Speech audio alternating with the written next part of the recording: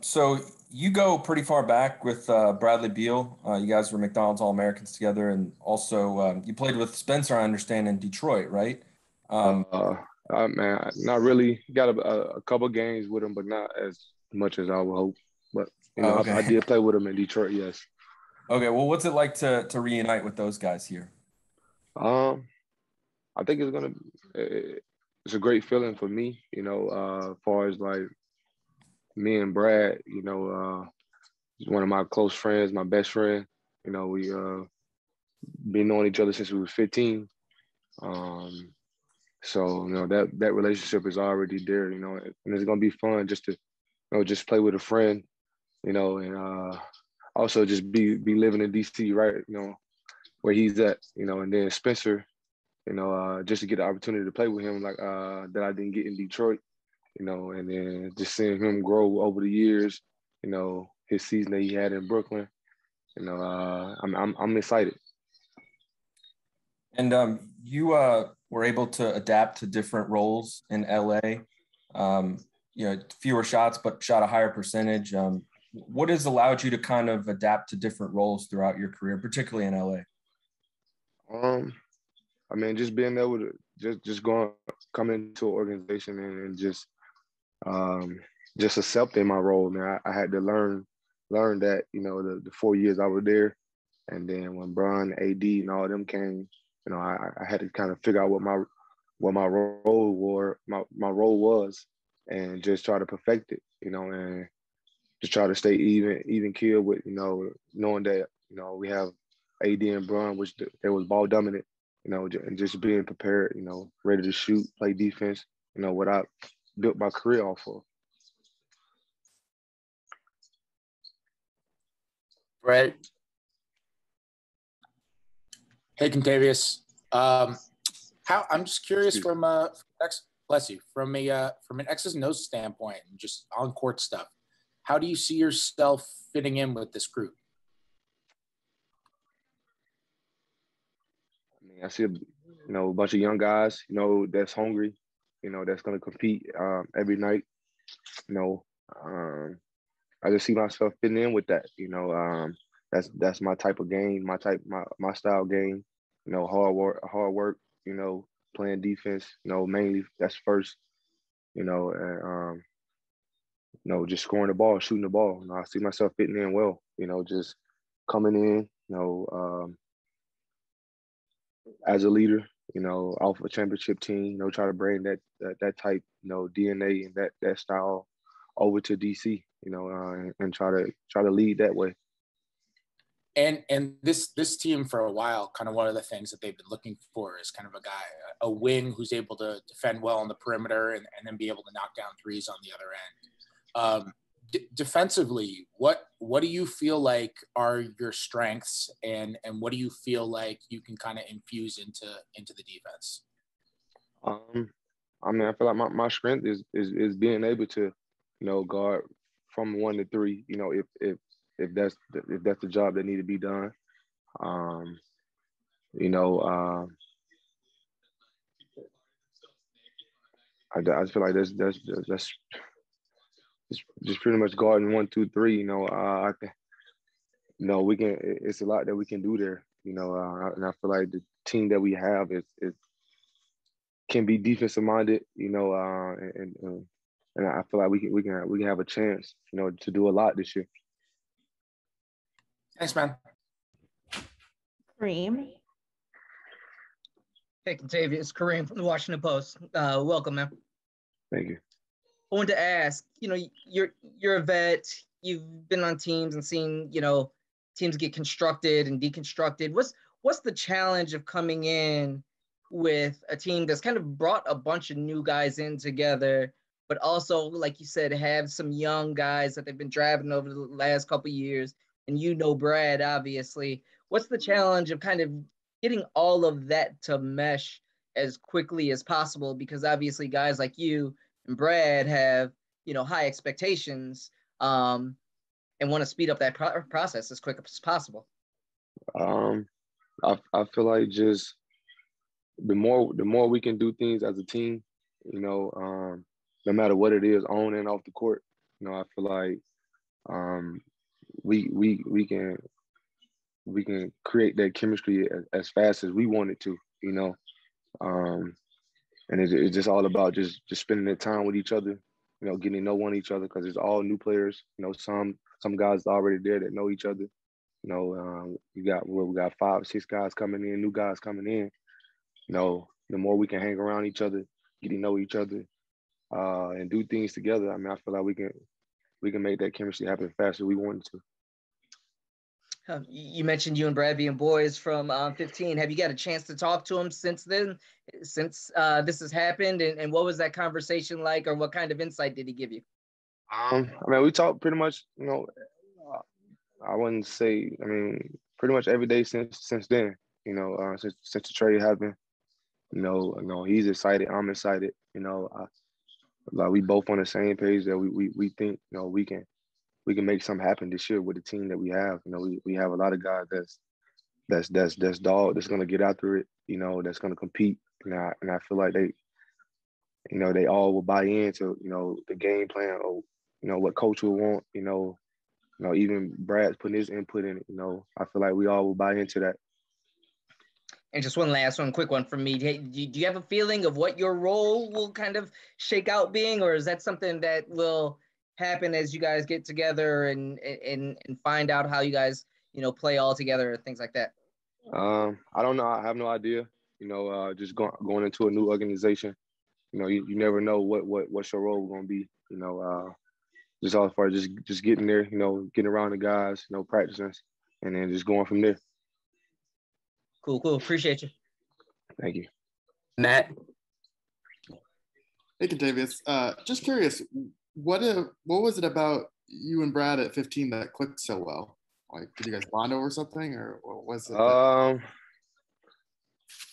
mean, it was just conversations with us. You know, I feel like every, you know, I would say even through AAU, every like tournament or, you know, McDonald America, you would say we was at Joint Brand Classic together. You know, any camp that we was invited to, you know, I feel like we always communicated at every camp. You know, we talked every day.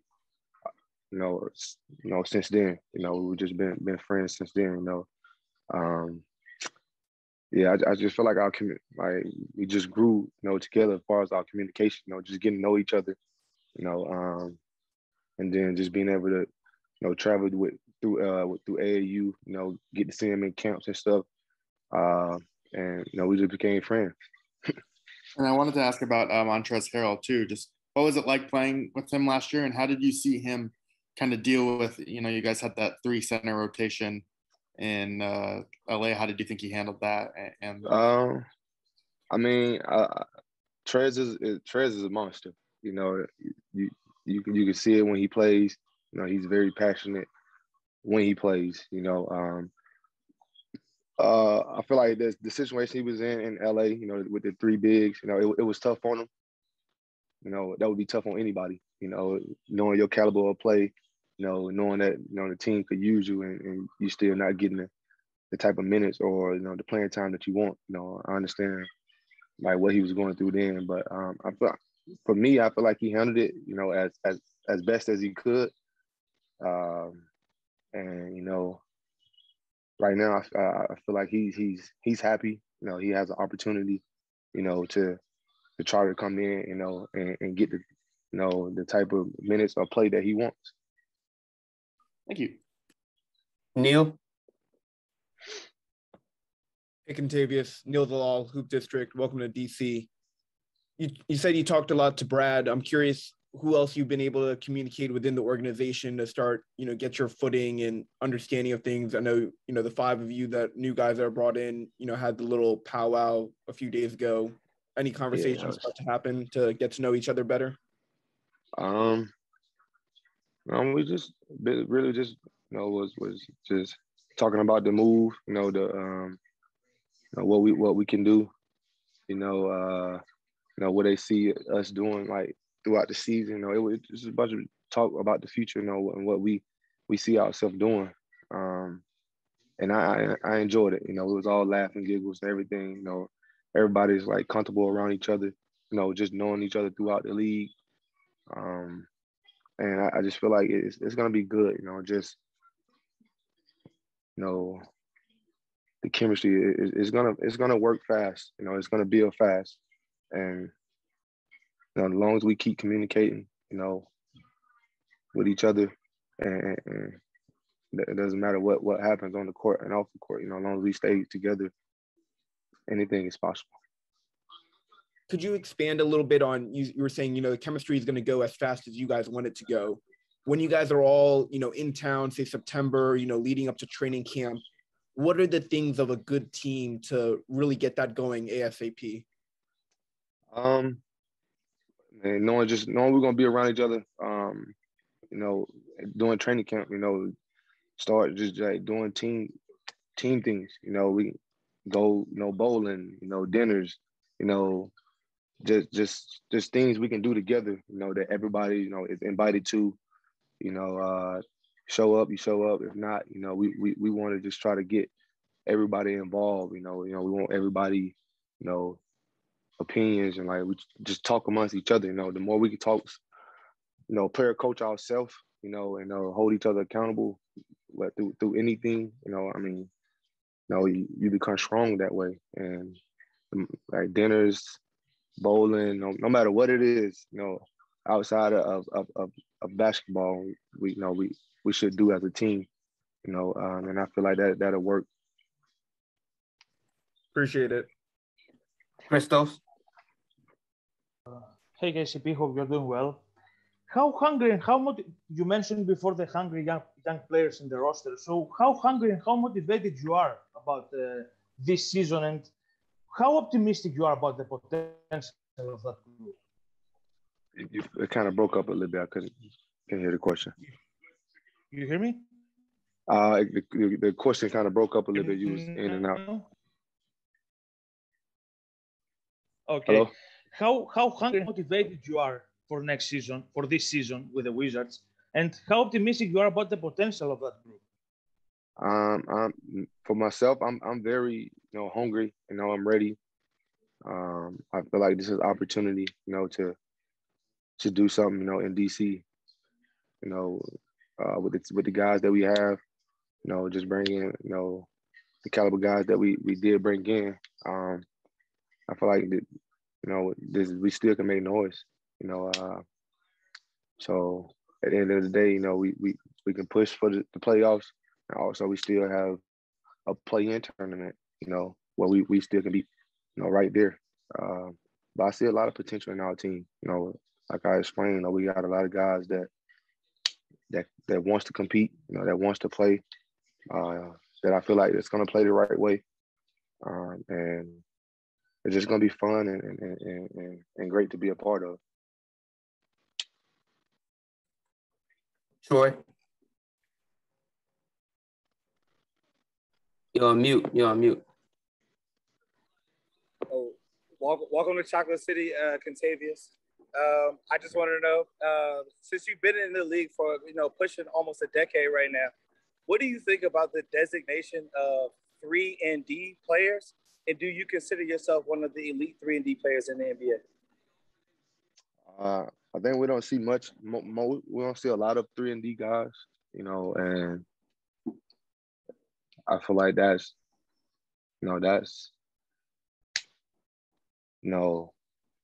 kept me in the league almost a decade. Just being able to play defense and being able to shoot the ball. I think we don't see enough of it. I wish it was that, but yeah,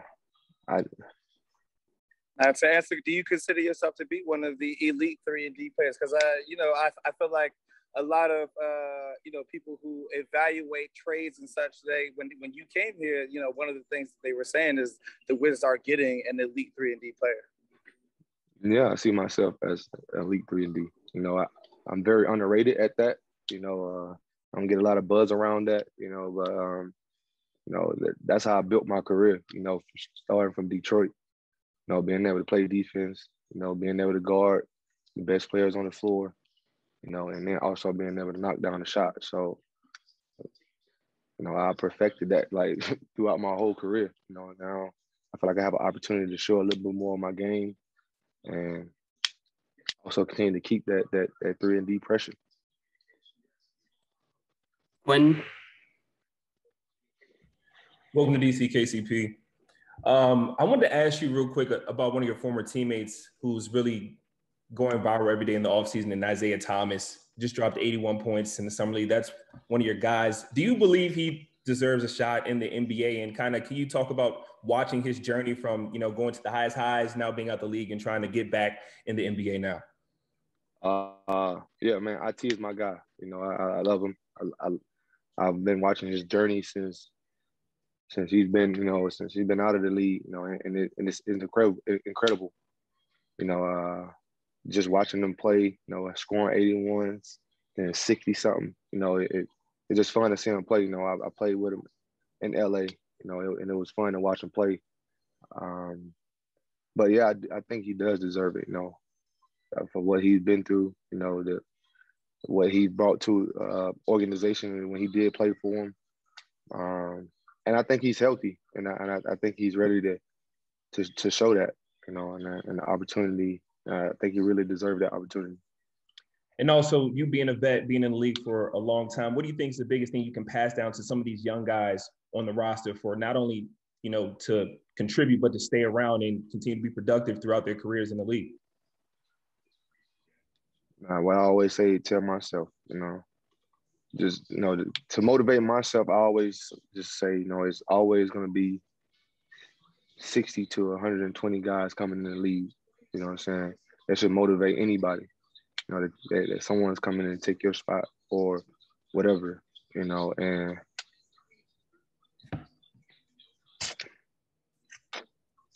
I know my thing I would say, just always be ready.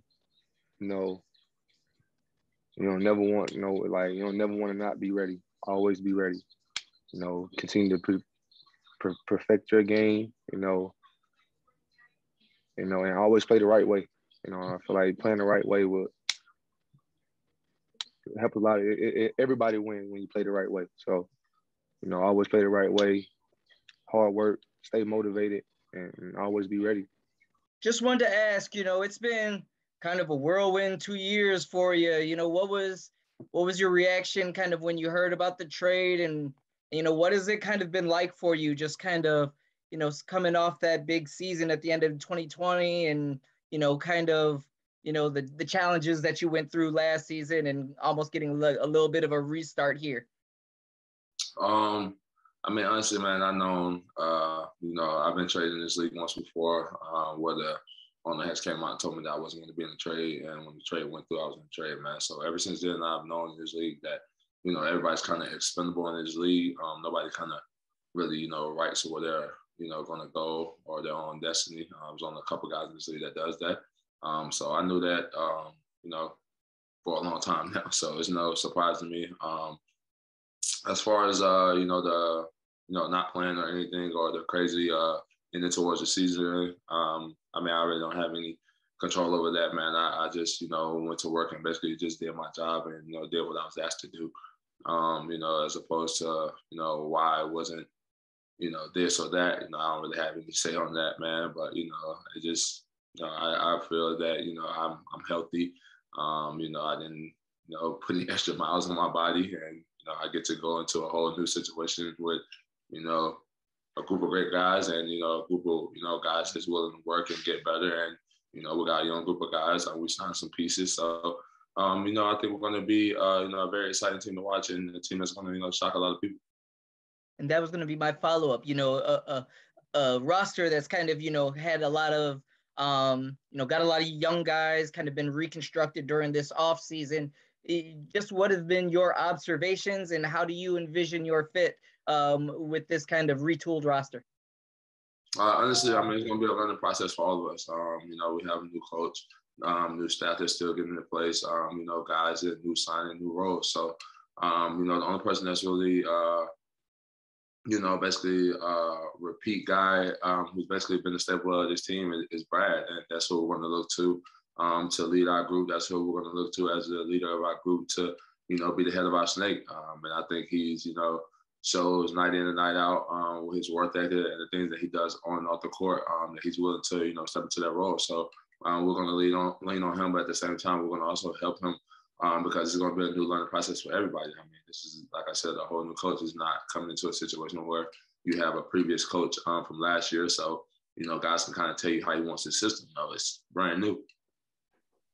Cool. Appreciate you. Welcome again. Yes, sir. Thank you. Chase. Hey, man, welcome to DC. Chase Hughes, NBC Sports. You've always been known as a high effort guy. Last year you were up at the top of the league and taking charges. Where does that sort of gritty, dirty work mentality come from that has kind of defined your career? Where I'm at right now, at home in North Carolina, where I'm born and raised, man. This is a tough environment to kind of make it out of. We don't have many people that kind of, make it out of our area and doing really anything.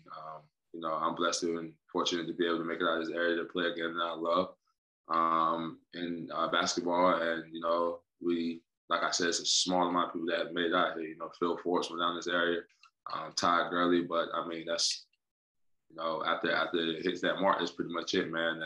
And, I learned from, a long time and just seeing my family, struggle through the situations of growing up, day-to-day life struggles, man. I didn't want that for my family for the rest of our life, and I didn't want that for my family. So it's just, being around this area, man, it teach you to, build character, to build, work ethic, to build, the drive and the will to, want to make it out or, swallow you whole. And, I just went to work and just did the thing that I love to do. And, like I said, I'm blessed to be able to call it my job.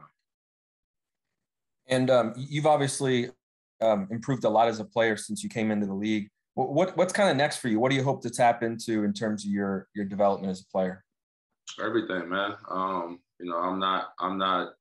haven't been an all-star in this league, since I've been here, man. So I feel like I have a lot of untapped talents, man. I haven't, been to NBA finals, man. I haven't, won the NBA championship. There's a lot of things that I want to do as a player, man. So it's a lot of untapped, marks that, I still feel that I can reach. Me as a player, I get, look at each season, man. It's not something that I have to talk about doing, man. Each season that I've been in this league, my stats, my work ethic, the things that I do in this game has gradually improved each year, man. And, y'all guys are the one that do the stats and the analytics, man. You take a look at it for yourself, man. So, it's just a testament to my work ethic. Like I said, it's a testament to where I'm from and being in this area. So, I'm right back to it now, as you can see, back home working, man. So it's just, all I know.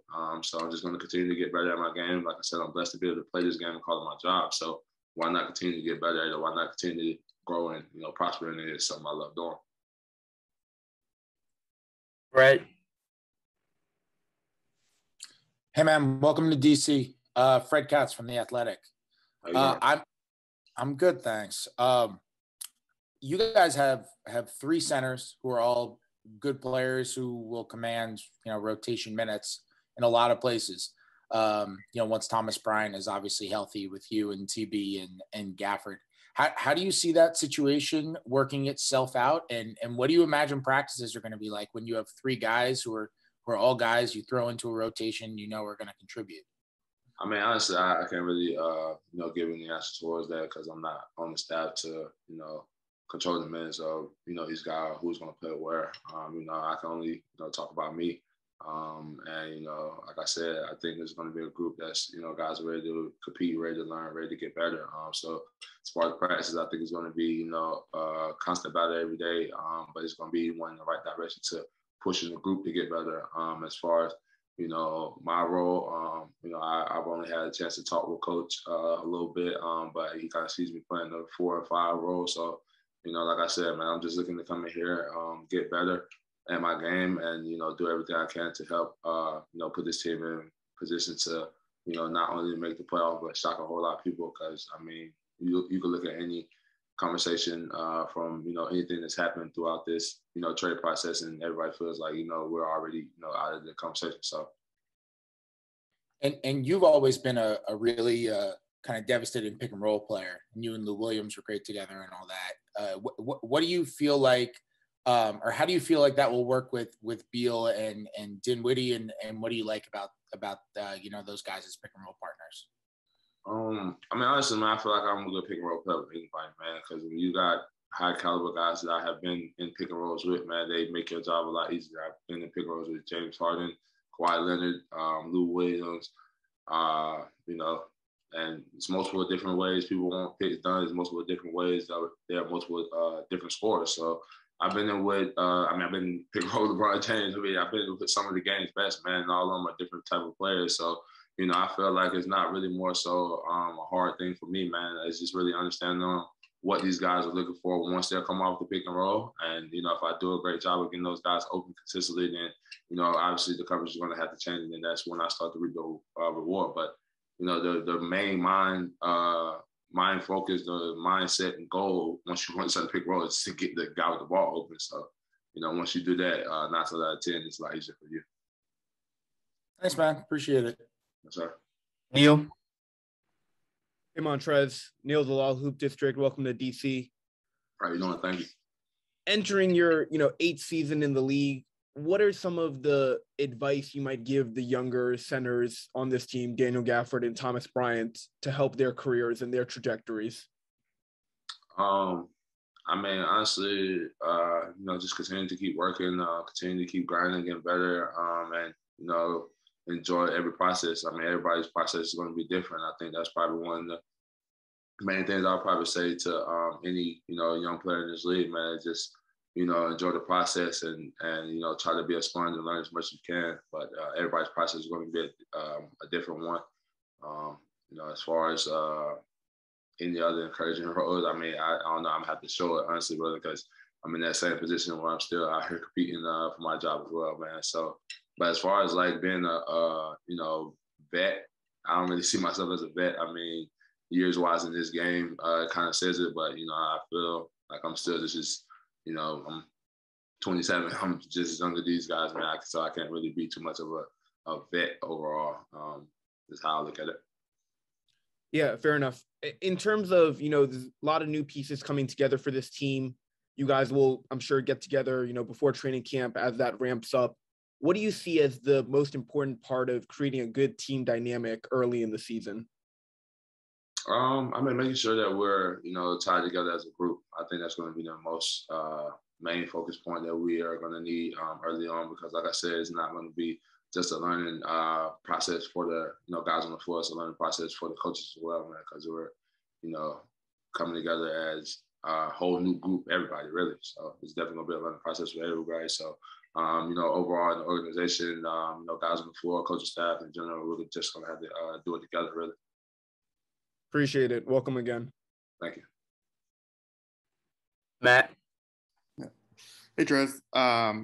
Just curious, you had an opportunity to kind of pick your next destination if you would have opted out. So I guess just why did you opt into your contract? Because then you were traded. Was it just the salary, or were there other factors as well? Like, I mean, if you want to talk about that, brother, you can reach out to my agent, Rich Barr. I mean, if you want to talk about something as far as just, basketball or what I'm planning on doing for the Wizards, I mean, we can talk that. But as far as my contract, brother, I got an agent, Rich Barr. I mean, I'm pretty sure you know who he is. You can reach out to him and, we can furthermore discuss that. Sure. I don't know if he would return my calls, but appreciate it. But, no, it's all good. I did have what did you kind of learn last year being in that 3-man rotation, the center rotation with Marc Gasol and a few others? Just what did you kind of learn from being in that situation? Honestly, just how to be a great teammate, man. I feel like in my earlier years when I, would have got down in that position, I would have been upset. I would have been kind of trying to figure, out who I can, curse out to figure out why I wasn't on the floor, man. But I figured out how to be a great teammate and basically just really, cheer on the guys that's who are on the floor, man. Because at the end of the day, we all reap those rewards, man. I'm a competitive player. I think anybody in this game, in this nature, who plays this game or picks up basketball, wants to be out there on the floor, wants to be able to be a part to help the team to get the W. But sometimes those matchups, or sometimes the night is just not your night, man. So honestly, man, it was just about locking in like I was doing, man. I cheered my teammates on. I consistently stayed ready. I went out and did my work. How I would do is if I was getting prepared to play a game, really, man. But really it was just making sure I stayed locked in. I think it was basically a mental thing. It was one of the things that you really had to improve on. I don't really think it's anything physical, but it's definitely one of those mental things when, going from doing one thing and now, you're, just sitting there and you're watching. Really. Just following up on that real quick, sorry. Is there something that clicked for you in your career that made you okay mentally or made you like mentally strong enough to handle that situation? I've been around veteran players, man, who've been in this role, man. I'm best friends with Lou Williams, and this guy has 2 shocking things in this league. I don't think he ever had a contract over $10 million, and he hasn't started for a team in this NBA. But he's won the 6th Man of the Year award, 4 times, and that just goes to show you can go on this team, and he could have been started for a lot of different players, a lot of different teams. He could have went and, wrote his own ticket to a lot of different places, man. But it's all about, like I said, the process. Everybody's process is different, man. So just being around somebody like that early on in my career and just, blessed to be able to be, call myself a legitimate friends with him, man. You can't ask for nothing better. So I had a great vet in him that, taught me early on, that this game is going to have a lot of ups and a lot of downs, but just don't never let it get you too low. Thank you. Quentin. Welcome to DC, Trez. How you doing? Thank you, bro. I'm doing good. I got a couple questions for you. Number one, I've heard some stories about you in practice and just like how intense you are day in and day out, just kind of bringing that mentality to the practice arena. What do you demand out of yourself when it comes to you to practice for the games? And also, what do you demand out of your teammates? Because when I look at you, you say you're not a vet, but you've been in the league for a pretty long time producing. And I look at you beside guys like Rue and the younger guys who can look at you for their dog mentality and just to be more physical. What do you demand out of yourself and also teammates when you do practice? Honestly, I look at it really just like a game, man. I compete and, go at it just as hard as I would do if I was on the court, really, man, because you practice how you play, brother. You can't go out here and start to, drag it or, be like, my fault. You're good. Hey, coach. My man just fired. But honestly, man, I, really just going to every situation, man, looking at, trying not to let nobody outwork me, really. That's kind of what I built myself on in this league, kind of what I kind of call my staple in this league, just not really being outworked. So if I could really just try to pass that along and, those young guys kind of see that I'm doing that, even year 8 in, man, I think they're going to gravitate to it, man. I think they're going to see the will and want to, play harder, want to be able to work out harder, want to be able to stay in the gym and just be able to get out there. And, once you have a whole team of people that's doing that, even though we're going to make mistakes because at the end of the day, we're still learning as a new group that's, those mistakes are going to be, overshadowed by the hard work and, determination and, all the effort that we put in behind it, really. And just following you and just anyone who follows basketball has seen that you've been on tour this summer, just playing basketball all over the freaking country at this point. When most players or some players shy away from summer basketball, you continue to go and push yourself and compete all over these different places. How important is it for you to continue to just stay on the floor and just improve your game? And also the dribble package has improved. The shooting looks like it's improving as well. Just kind of talk about your off-season focuses in the gym. Me, honestly, I use those games as a dress rehearsal for everything that I've been doing throughout the week with my trainer, man. So all the ball handling, all the shooting drills that we're doing without, nobody physically basically being there consistently over or in an in-game setting. Now those are, being carried over to an in-game setting. And for me, man, we're blessed to be able to play this game. We're blessed to be able to be athletes every day and wake up and, this is our job, being able to go out here, lace our shoes up, play basketball. So, the way I look at it, man, I try to stay around as much as I can, man. As far as vacation and stuff like that, man, I'll do that later on down the line, man. Once, I, would have to stop bouncing the basketball, man. And that's all the days that we as athletes never look forward to, So, but me, now I'm looking at it in a different mindset because now, those days I can't have look forward to because I never took a vacation. I never, took a day off really, man. So, in this game, man, you can have, a quick short span, man, that you can try to stretch it as long as you can, man. I'm trying to be one of those players that, I hit my 17, 18 season, man, and I'm still, top shape, and, tip you know, as far as athlete-wise, performance shape, man, because, you know, it's going to keep changing. It's going to keep, you know, getting younger. There's a lot of different guys that's coming out at different stages, man, but I still want to be, like I said, when it comes, you know, those conversations and it comes to those talks, I'm still here, you know, year 17, 18, you know, 19. Appreciate you, Trez. Once again, welcome to DC. Yes, sir. Thank you. Chase? Yeah, Trez, you know, you mentioned where you grew up.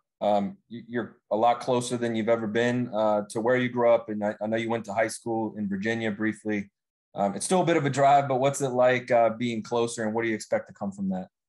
Man, to be honest, man, it's not a drive at all, man.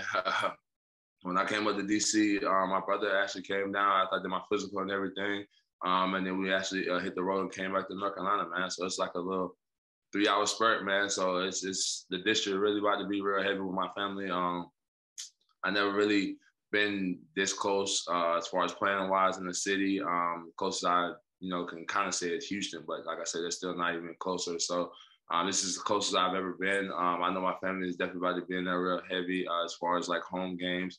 You know, I'm back on this, you know, time side as far as the East Coast, so I get to be tied in more with my kids. My kids live in Atlanta, so man, I mean, it works out. It works out a lot, man, and I just can't wait to, you know, get ready to, you know, take a journey on the process and get ready to, you know, enjoy each day, really. Troy?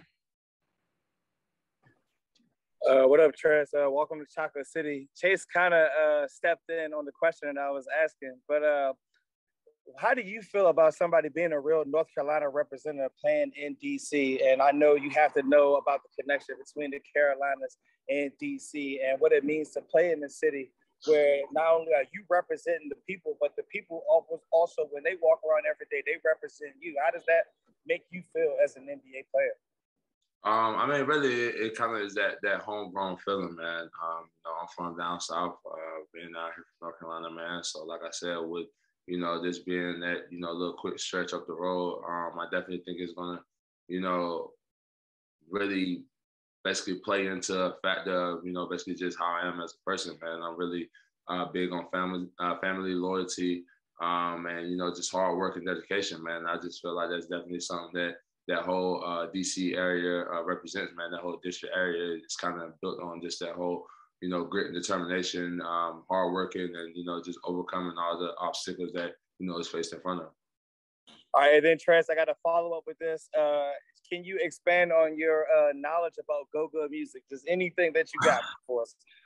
I know a little bit of it, man. I'm a big Wale fan. I mean, I'm a big music fan in general, man. So I definitely heard a lot of Wale mixtapes early on when he was on that go-go stage.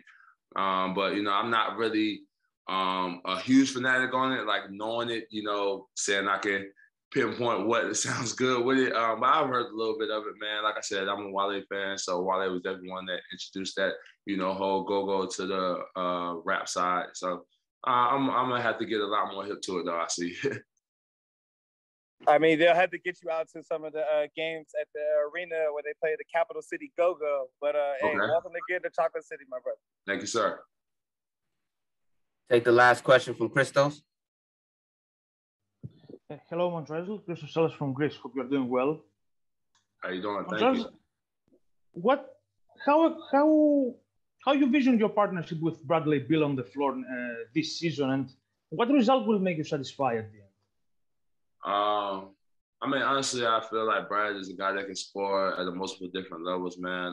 You know, once the trade went through it, I seen where I was going, man. I instantly reached out to him probably a day or so after, and, you know, instantly started talking about, you know, the way that he likes the play, you know, what he, you know, feels is his best